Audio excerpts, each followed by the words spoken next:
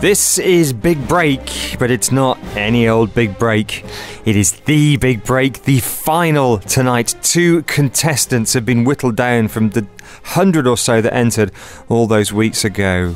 Devayani Dayal of She Moves, we just heard from her, and also Arit Mohammed of Boon Coffee. Arit, many thanks indeed for being back with us.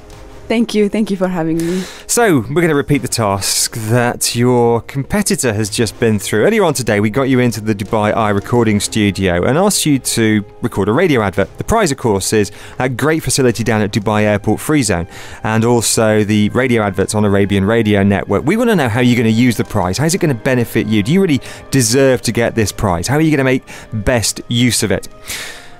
Well, one of the ways we tried to test this was to get you recording your own adverts. If you've got all this money to spend on adverts, you're going to have to make some. It was a bit unfair. We gave you about 20 minutes to come up with this, although you did have the help of some of our own radio advert experts. But listen, let's have a listen to the Boon Coffee advert. This is a 30-second advert designed by Orit. Let's hear from it right now.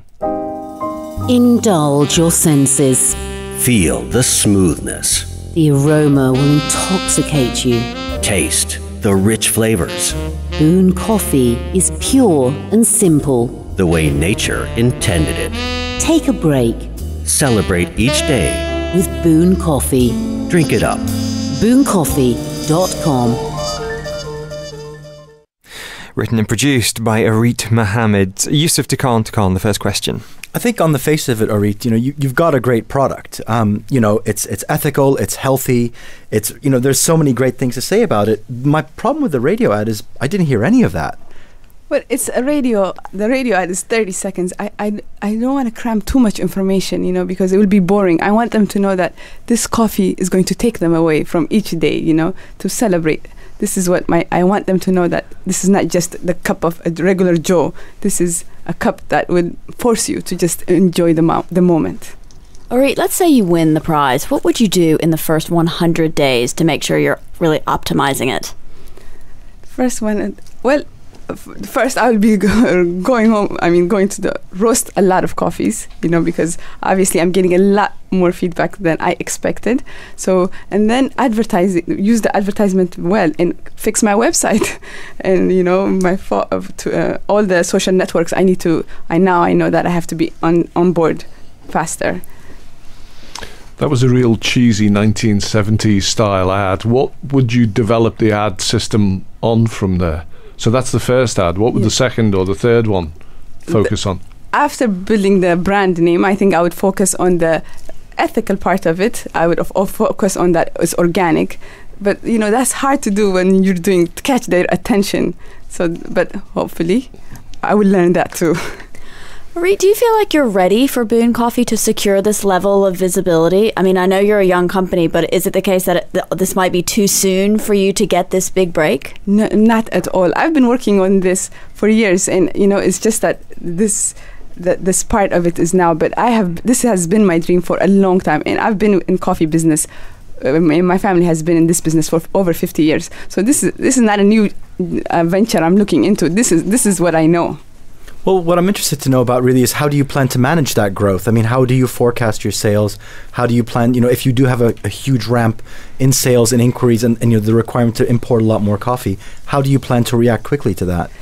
The number one thing is that Ethiopia is very close to Dubai. So we can, and this is the season of coffee. This is just started this January. So that I have access to that, and I have access to secure the right kind of coffee immediately.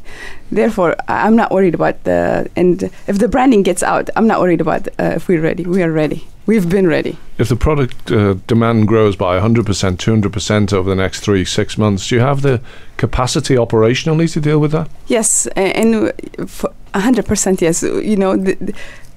The back work was the hard part. Right now we're at the front work. We're going to be roasting it locally. We know where, what, how, and the packaging. Everything is ready. It's just a little website, but. Orit, are you a one-woman show? If, God forbid, something happened to you, is there someone else who's ready to take Boon Coffee forward? Actually, I keep talking about I have a wonderful team who's very loyal, both in here and in Ethiopia, because each batch of coffee that we buy has to be tested. So that we're doing in Ethiopia by professionals who've been dealing with this. And of course, locally here, I have to have a team not only for delivering, marketing it, and doing my accounting. So I have a good team. If you need coffee tasters, I'll give you my mobile number. I'm always free for that gig, the amount I spend at coffee shops. In my past, I used to run the largest tea warehouse in Britain, and we had coffee as well. One of the great skills is creating continuity of flavour in these things, and the blending becomes very important as well. How are you addressing that?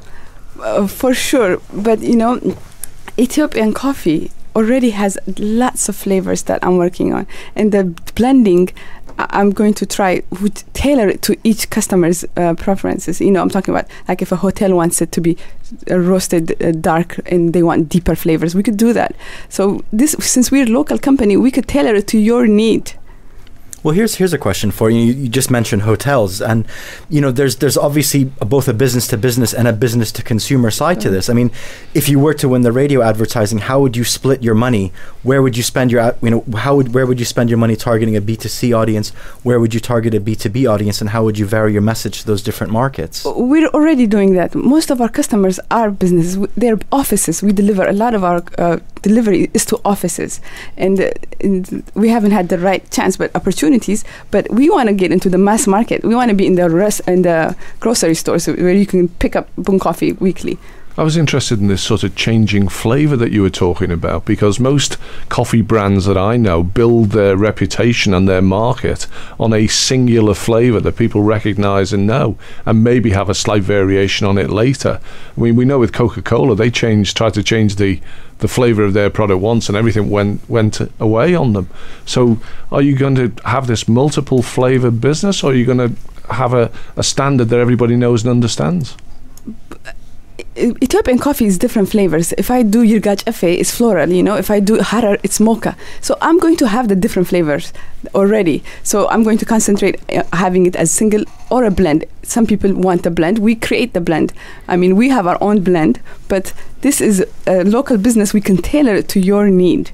Couple of final questions, Eileen Wallace, then Yusuf Takon. Orit, companies need a story to differentiate themselves, whether it's the story behind how the company was founded, what the brand name means, etc. What's the story behind Boon? My story is that I come from this region. I was given an opportunity. That's why I'm here behind the mic and not at the farms. So that given this huge opportunity, I feel like I have to pay back, not only for my customers here, for the local farmers where I came from. So my story is that I can connect with both groups, my customers and my source. So that is. Orit, one of the nice things about Dubai is how easy it is to do business here, and free zones and things like that obviously work towards that. But to some people that might be a threat for you, because what's to keep another Ethiopian woman from coming over here, setting up her coffee thing? And how do you plan to go up against contenders if they see that you have a viable market out here? Number one, I would have my foot, I'm having my foothold already because I'm here first, I'm doing this. And secondly, that I don't think it's going to be a competition, because there are there's a lot of people drinking coffee. So the more people get educated, the better it is for specialty coffee sellers all over. Listen, we've had so many text messages in this evening. Really appreciate those. As with Devayani, we have so many people writing in saying Boon Coffee is great. They think you're wonderful. You're doing a great job. That's a given. You have loads of fans out there. A couple of the more challenging questions we've had, though. What Jake writes in, I think perhaps Boon needs more time to bloom.